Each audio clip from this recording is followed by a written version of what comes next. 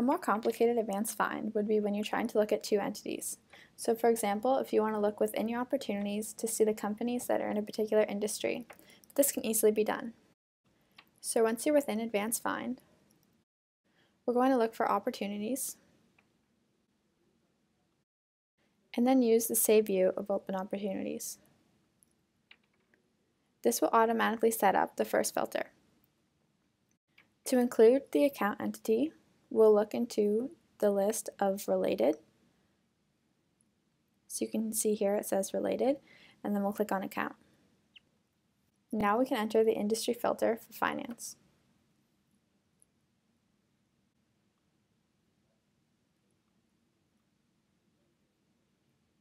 Then we'll select financial. Now we're going to edit the filter that was automatically set up to include one opportunities. So we'll select one, move it over to the right side, and then press OK. Now I'm ready to see the results of this query. And here is the list of companies that match our query. If we want to include the industry column within our results, we'll go back to the Advanced Find and select Edit Columns.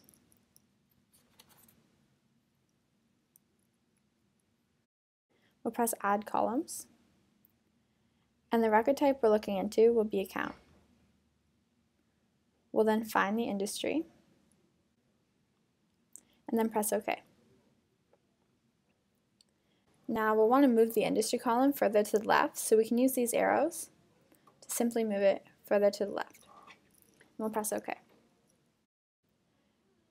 So once we look at our results again, we'll be able to see our company that matches the query, as well as our new column, industry.